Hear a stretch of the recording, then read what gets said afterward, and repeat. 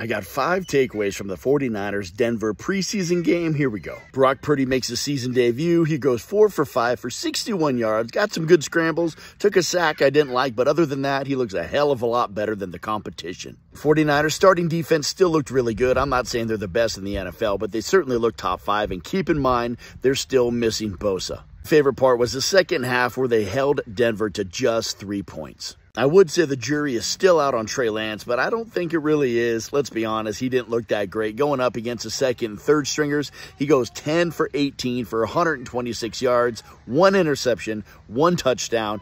Overall, I'm just not very impressed with the amount of draft capital my 49ers spent on him. Sean Payton's got his work cut out for him because Russell Wilson still looks like dog shit. He did not look impressive, going 3 for 6 for only 24 yards, and the Niners did not even have Bosa. The best part is when he scrambled for 12 yards on a long third down. The final takeaway from preseason game 2 is Trey Lance is the number 3, if at all. To be honest with you, I think they should probably cut ties, try to get what you can for that guy because we got to make room to pay Bosa. He is going to be expensive.